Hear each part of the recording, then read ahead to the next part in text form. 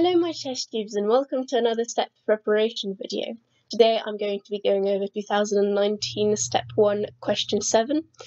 I think out of all step 1 questions from previous years, this question is particularly dodgy just because the mark scheme required you to assume a couple of things that you wouldn't necessarily think of assuming. And therefore, for example, a 5-minute or 3-minute question part could become a 15-minute question part if you try to prove it rigorously. However, it's also not a question where you have to think a lot. If you assume the right things, then this question is actually pretty straightforward and pretty quick. So just before I jump in, I'm going to give you advice on how to deal with stuff that isn't necessarily obvious, and that's always think about calculus. In calculus, for example, we're taught to sometimes treat dy by dx as dy divided by dx, even though it's not, and we're told, that's not right, but also you can kind of do that. And it's the same thing here, except the things you're trying to assume are correct. You've just never been told the proof, and if the proof isn't required for A-level and it doesn't seem like something that you can do in 3 minutes or less, then just don't do it, I guess. If it seems intuitive, especially in number theory, if it seems intuitive, it's okay, especially in step 1. So, going over question 7, part 1. Show clearly that step 1 is correct. The mark scheme doesn't require you to prove that A is always going to be in the form of 3k plus or minus 1 if A is not in the form of 3k, and by the formulation of the question, that wasn't obvious to me. Maybe I'm just really stupid.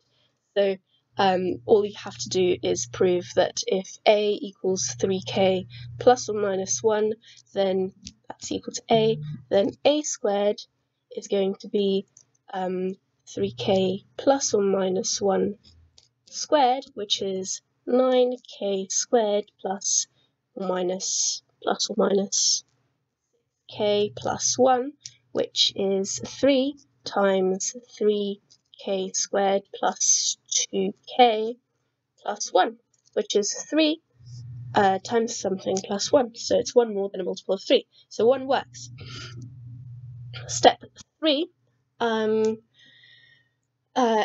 to the 4 plus b to the 4 equals 10a squared b squared. Let's look at, we assumed that root 2 plus root 3 is equal to a over b. Then a squared over b squared is going to be root 2 plus root 3 squared, which is equal to 2 squared, so that's root 2 squared plus root 3 squared plus 2 times root 3, so 2 root 6, which is equal to 5 plus 2 root 6. So I'll leave that at that. And so a to the 4 over b to the 4 is equal to 5 plus 2 root 6 squared, which is 25 plus 4 times 6, 24, plus 20 root 6, which is equal to 49 plus 20 root 6. And so a to the 4 is equal to 49 plus 20 root 6, b to the 4.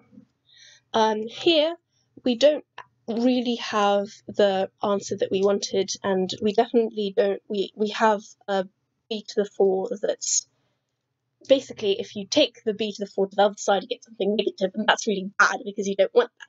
So you're going to have to do some manipulation of things, and you want to find a formula that contains a b to the 4 or b in some form, so that you can make the number of b to the 4s here negative.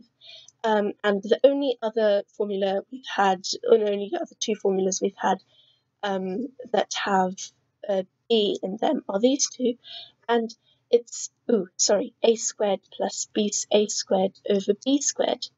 And this has a root 6 in it, and so there's this. So if we try to make this in some sort of multiple of 5 plus 2 root 6, then we get 49 plus 20 root 6 is equal to 50 plus 20 root 6 minus 1, 4, which is equal to 10 times 5 plus 2 root 6, 4 minus b to the 4, and then we have a to the 4 plus b to the 4 is equal to 10 times 5 plus 2 root 6, which is a squared over b squared times b to the 4, which is 10 a squared squared. Step 4 now is that if a is divisible by 3, then b is divisible by 3. Well, let's look at a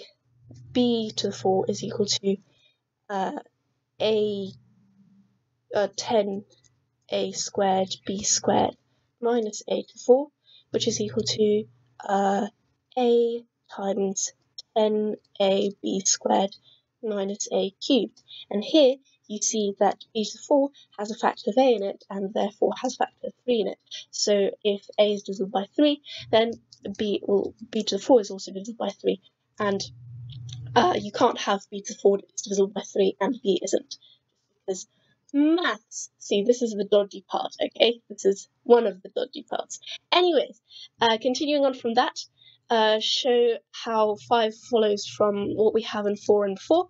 Well, we can also use a similar argument just by symmetry, that if b is divisible by 3, then a will also be divisible by 3, and we can't have that because a and b are positive integers with no common factors. So it must be that a and b are both not divisible by 3. So a and b are 3k plus or minus 1, some different k for a and b, or maybe the same. So to then looking at the formula that we had in part 3, sorry, a to the 4 plus b to the 4 is equal to 10a squared b squared. Well, a to the 4 is equal to 1 mod 3, because a squared is equal to 1 mod 3. We proved that in part 1, and squaring that we have again 1 mod 3. And b to the 4 is equal to 1 mod 3. So the left-hand side is equal to 1 plus 1 equals 2 mod 3. And then the right-hand side is equal to 10, which is 1 mod 3, times 1 mod 3, because that's a squared, and times, again, 1 mod 3, because that's b squared. And so the right-hand side is 1 mod 3. And you can't have something that's 2 mod 3, 1 mod 3. And so the argument that root 2 plus root 3 is rational, so a over b cannot work. For part 2, let's do the same thing again. Well, if a is not divisible by 5, again, because here it says if a is not divisible by 3, we're going to try to do the same thing, have a not divisible by 5, then a is either equal to 3k plus 1, plus 2, plus 3, or plus 4. And if it's 3k plus 4, then it's also, for some other k, 3k minus 1. If it's 3k plus 3, it's 5k plus 4. All of those were 5s. Ignore everything before.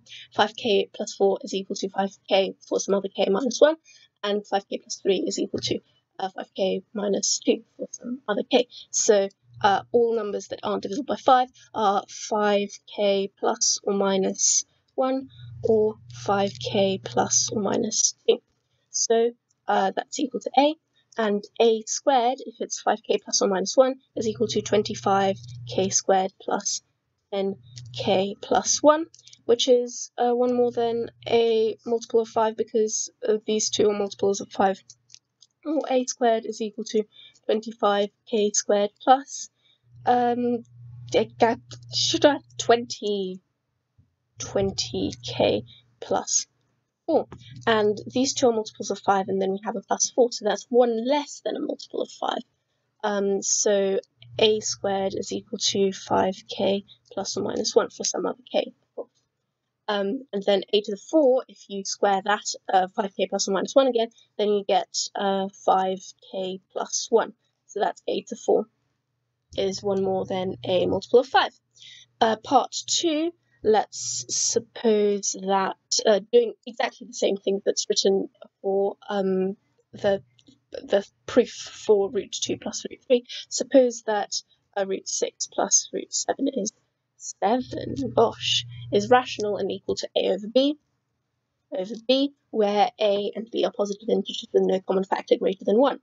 Then we have a squared over b squared is equal to root 6 plus root 7 squared, which is equal to 6 plus 7 plus 2 root 6 root 7, so that's 42, which is equal to, gosh, I really need to 13 plus 2 root 42. So a squared is equal to 13 plus 2. No, this is good. And so a to the 4 over b to the 4 is equal to 13 plus 2 root 42. Oh gosh, I'll have to actually do thinking about numbers now. I hate that. Damn it. Squared, which is equal to 13 squared, 169, plus 4 times 42, plus 26 root 42. So a to the 4 is equal to 169 plus 4 times 42 plus 26 root 42. And usually, like normal people, you should actually put them together, but I'm not going to because I'm so lazy and I'm going to try to do something else. B squared, or b squared. And we want to do the same thing that we did before. So we want to get rid of the root.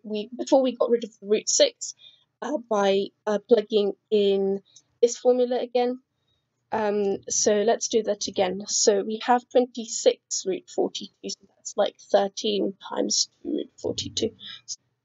13 times 13 plus 4 times 42, which is, I calculated this time, 148, and so we have a to the 4 is equal to 26 times 2 root 42 plus 13 times 13 plus 13 times 13 minus 1, so that's 26 times 13 minus 1, because it's 13 times 13 times 2 minus 1, all b to the 4, which is equal to 26 times 13 plus 2 root 42 minus b to the 4, and so a to the 4 plus b to the 4 is equal to 26 times a squared over b squared, b to the 4, oh, b to the 4 here,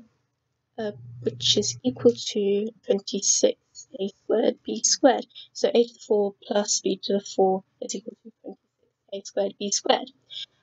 Then part 4, so if any a is divisible by 5, then a b to the 4 is equal to a times 26 a b squared minus a cubed, and so it has a factor of a, and so b to the 4 is going to be divisible by 5, and via the same argument as before, b is also going to be divisible by 5. So if a is divisible by 5, then b is divisible by 5, and via a similar argument, also if b is divisible by 5, then a is going to be divisible by 5. And so neither a nor b can be divisible by 5 in a to the 4 plus b to the 4 is equal to 26 a squared b squared.